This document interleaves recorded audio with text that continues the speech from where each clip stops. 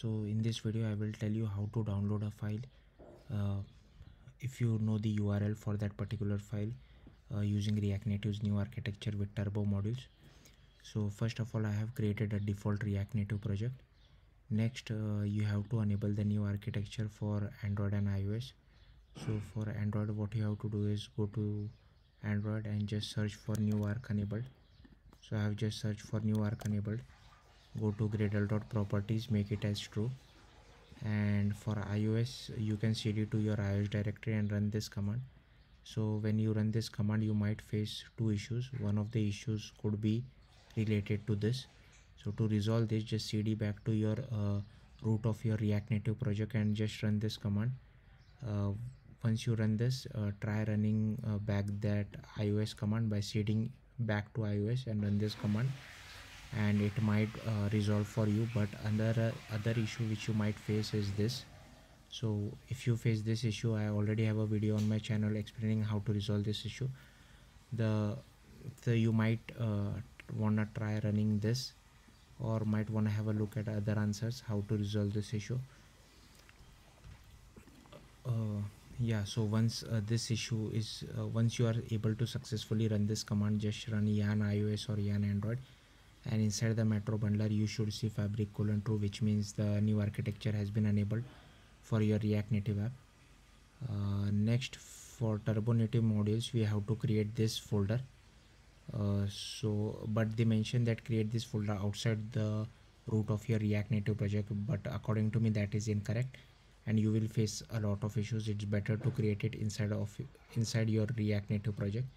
So I have created a folder called RTN My Downloader. So you can create this folder and create Android, iOS and JS folder for now. So inside the JS you have to create this file native mydownloader.ts, and here I have copied everything from the documentation, which you can see over here. Only thing has been changed is this file name, and the method I have changed. So I am passing the URL, file name and extension from React Native site itself, but you can change it according to whatever you want. And okay, next go to the main Android folder, go to build.gradle, and you have to add this for using Kotlin, as I want to use Kotlin and not Java. So add these two lines and go to app build.gradle. You have to add this Kotlin standard libs, as well as you have to add this apply plugin Kotlin Android.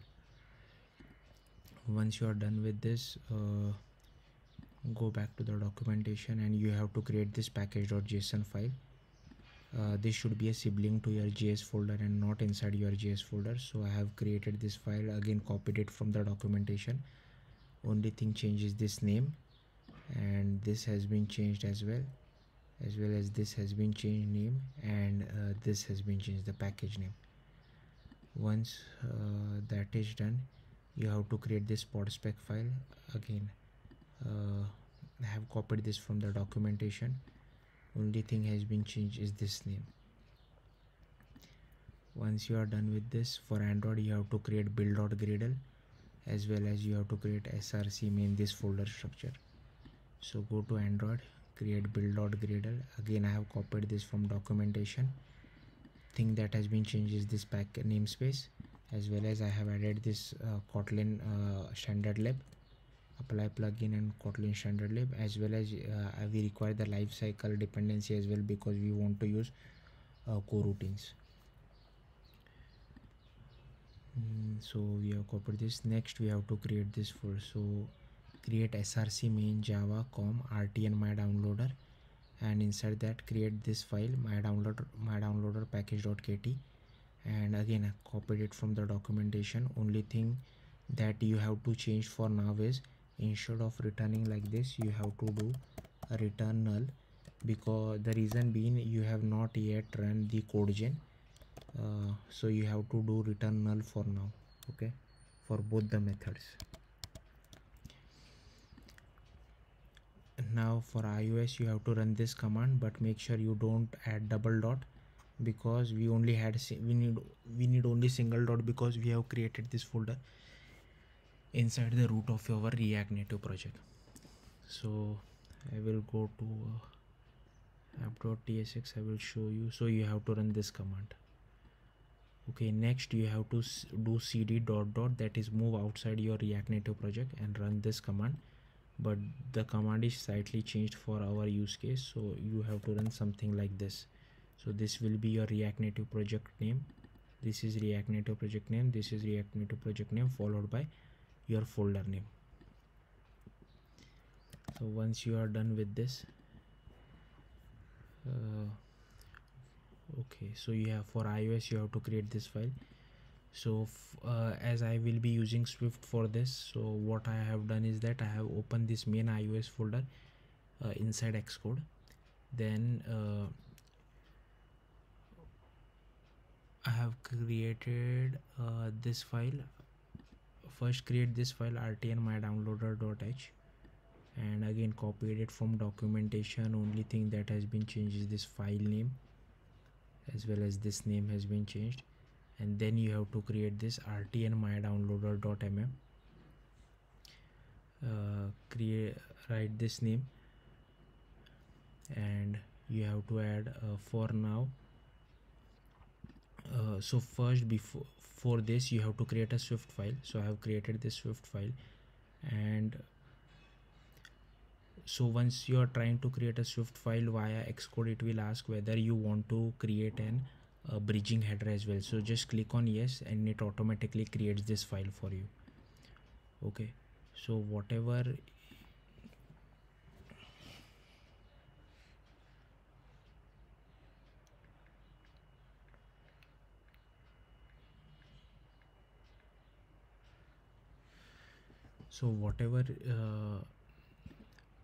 the other important thing is, once you create this Objective-C file, make sure the extension is .mm and just not .m.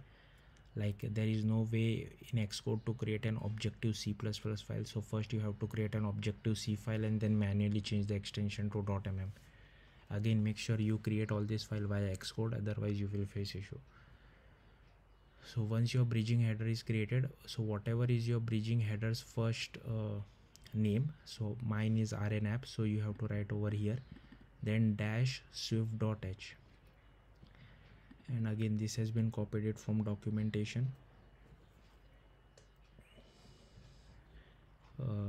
and this has been copied from documentation, and over here this has been so whatever your Swift file name is, mine is mydownloader.swift, so I have creating an object of our Swift file. Okay, next I have copied this from documentation. Only thing changes this name, and here we are overriding the download file name for download file method, which we have created in the interface. And here you can see we are calling the download file method of Swift. So we are calling mydownloader download file with URL, passing the URL, file name and file extension. And for resolving, like I'm not passing anything because it's very difficult to pass values from Swift to Objective-C once they are inside the completion handler. That's why I'm not passing any value, I'm just resolving this. But yeah, you might like for now I don't know how to pass a value from completion handler of Swift to Objective-C++, but if you know, you can comment down below the video. So for now I'm just resolving the promise. And if you go to my downloader.swift, first is you have to add this imports. Make sure you add this @Objective-C members, and this is our import from NS object. And now this code I have just copied it from documentation. Only important thing which you might need to know is that you have, while creating the file name, you need to add this UUID, because if you suppose you downloaded a file, then if you try to download the same file again with the same file name, then you will face issues. So that's why, to make each file download unique, I have added this UUID so that we don't face this issue. So this just appends a random ID to our file name. But if you don't want this UUID, then you might have to write a code of deleting this file first from temporary storage, And if there is a file with the same name, and once you delete it, then you can create a new file with the same file name. Otherwise, if you don't delete this file, you will face issue. Like I was having trouble deleting this file, that's why I have added a UUID for it. Next, again, like this URL session is for downloading a particular file, and like I have copied this code from Stack Overflow. So yeah, if you like, the other important thing is once you have the file with you, then you are using this RCT presented view controller. That's why we have imported React, and this will present the view to the user to save the file. And if there are some kind of errors, you can just reject it, but for now I am just printing it to the console. And don't forget to write this task.resume, otherwise your task will never start. That means your downloading will never start. So once you are done this for the iOS part, so for Android, what you have to do is again run this command inside the root of your React Native project, then cd to your Android folder, main Android folder, and run this command. So this would do code generation for Android as well. Next, what you have to do is go to the main Android folder, app, src, main, res, create a folder called xml, and inside that you have to write provider underscore path.xml and write this bit of code. Like this is necessary for saving something to the downloads folder. Next, you have to go to android manifest.xml, and here make sure you have the internet permission, and you also have to write this bit of code. Okay, next, so for now I am using Android T, and Android the way I have written code is Android T does not require the write permission, write to external storage. But if you are using Android Q, I think it is Android Q or less, then you might need the Android write permission as well. And I have already covered how to ask for any permission dynamically at runtime. So I have a video for it on my channel, so you can check that out if you want to support Android Q or below, I think. So I will tell you. So for now, just go to my downloader package.kt, and instead of returning null, you can write this bit of code. Okay, once you have done that, you go to create this file, my downloader module.kt, and now most of this code is copied from documentation, and other is copied from Stack Overflow. Like you have to write this long piece of code. Like I'm using download manager, but yeah, like I won't be able to explain all of it because even I don't understand all of it. But like I will tell you what are the important things you have to be careful of. So here we are using the download manager, I think. So here you can see, and here we are copying the file to download. So here I was telling you, right, so I'm using Android T. So for me this code runs while saving a file to the downloads folder. So I don't require the Android write to external storage permission. But if you're running Android Q or below, you need to add the write to external storage, and then first request access to the write to external storage before you run this bit of command.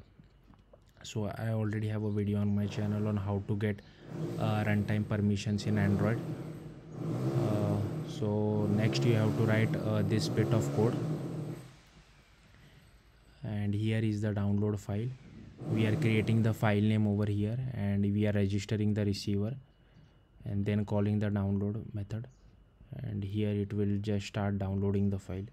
And this is like a bit of it depends on where you are trying to download. So like this is very difficult for even me to understand, but I think you can just copy paste the code if you want to.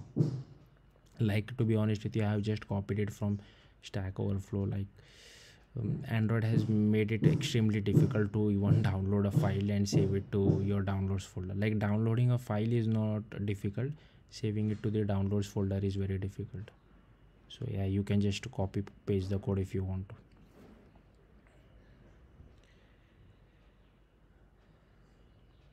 So I will slowly scroll through the entire file.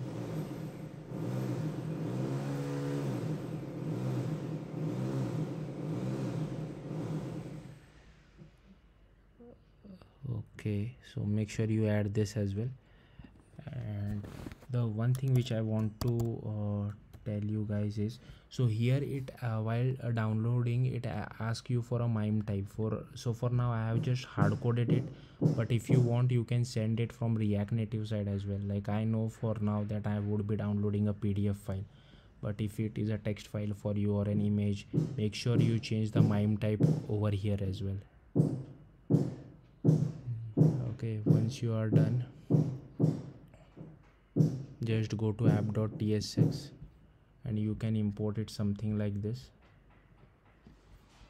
And to use it I have just passed the URL, the file name and the extension. Okay, and this will download a file for you.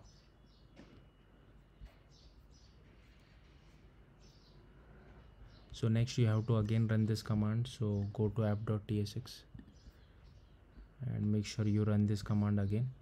And for iOS you have to run this command. Otherwise your code which you have written inside Xcode will I think it might be showing a lot of errors for you because you have not run this command. So yeah, make sure you run this command and make sure Xcode is closed while running this command. Then you can open back Xcode and it will make sure that all this code is valid. Otherwise I think you might be facing a lot of issues on these files. Okay, so that will get resolved as soon as you run this command. So I think that should be it. Thank you for watching. Bye.